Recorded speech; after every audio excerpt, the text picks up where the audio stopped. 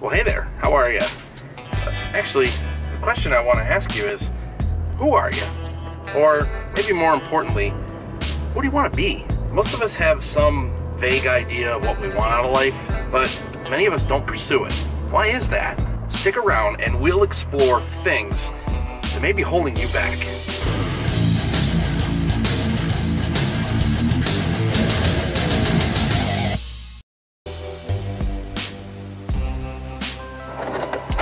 If you're new here, welcome. I hope in the next few minutes to give you a reason to subscribe and check out more of Driving Me Crazy. So, what's the one goal that you've always dreamed of accomplishing but never really went after? Was it a dream job or career, personal fitness goal, or career endeavor? Whatever that dream or goal is, have you ever stopped and had an honest conversation with yourself about why you're not going after it? Or why, up to this point, you haven't fully pursued it? For most people, the short answer is fear.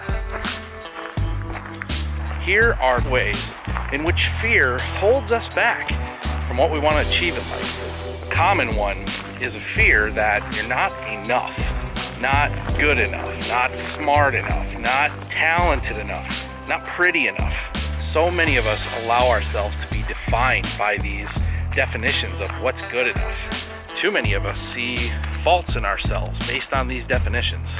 But these are other people's concepts of what is or is not good enough. We take that to mean that somehow we're disqualified from being or doing this thing we want to do. For too many of us, the fear of being looked at as not good enough makes us freeze in our tracks. If you find yourself in this moment fearing that you just can't move forward, the first step is to really be honest with yourself. No one is perfect, especially not those people that may be planting the idea in your head that you're not good enough. If you're looking to these role models for some kind of definition of what's perfect, trust me, they're not. If you think you're some kind of a hot mess or totally messed up, okay, well, be willing to admit that, but also be willing to admit that you might just be good enough to do this thing you want to do. To go along with that, we tend to fear the what ifs. What if something goes wrong? What if I fail? What if somebody tells me I stink or laughs at me? Sometimes you have to answer that what if question with another question. What if this doesn't work? Well, then why didn't it work? And remember, we already dealt with this self-doubt nonsense in the previous question. So these what if situations need to be dealt with in an honest way. Question, what if I fail? Answer, then I'll figure out what went wrong and I'll try again.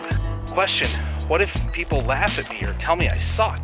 Answer, then I'll assess where that opinion's coming from. Is it jealousy? Do they have biases? And then I'll remind myself that I determine my self-worth, not them. And then I will focus on the positive feedback that I got, but didn't realize I got because I was too wrapped up in the negativity.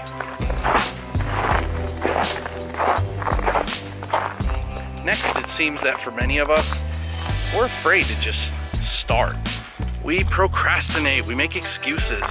I don't have time. It's a long work week. I'll get to it. Frankly, a lot of us make these excuses because it'll possibly devastate the comfortable, familiar existence that we had before we tried. Once again, let's be honest with ourselves. If you do something stupid like suddenly quit your job and invest in a $1,000 camera to go pursue YouTube fame and fortune a week before your mortgage payment is due, well, you probably didn't think through that move very carefully. The only thing you failed at was properly planning. Planning's a conversation for another day. Let's focus on this fear of why we won't try. What all of this boils down to so far is quite simply that we're too afraid to fail. It's why we don't try. Guess what? Human beings learn from failure. Go ahead and screw up. Get it wrong. It's the only way you're going to figure out what doesn't work. But it requires that you try again. Failure hurts. It hurts emotionally, it hurts intellectually.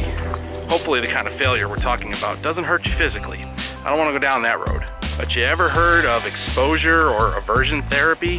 One great way to deal with something you're afraid of is to do it over and over again until you get used to it.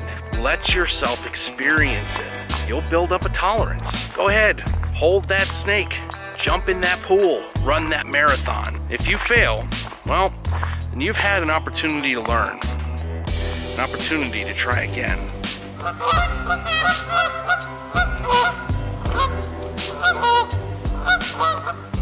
As I said in the beginning, all of this boils down to fear. So first of all, let's establish that this failure is not going to kill you. It's not going to ruin you, as long as you plan properly. The good news is, you may actually learn something, do it even better next time.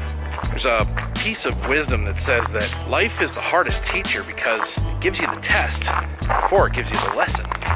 Succeed or fail, that's how you learn. And in most cases, failure is absolutely necessary in order to grow. By simply shifting our perception of failure as something to be avoided at all costs, and looking at it as a step in the right direction of achieving your goal, failure ceases to be an adversary and becomes an ally. I hope you found this video useful. And hey, I hope you'll pass it along and share it on your social media. I hope I've given you that reason to subscribe. This is a great time to do it if you haven't already. But I wish you success in your goals, my friend. I hope that you will go out and make the world a better place for yourself and everyone else. And remember, when you're out in the world striving to achieve that goal, always try to be nice. Never fail to be kind. Thanks so much for watching. I'll see you on the road.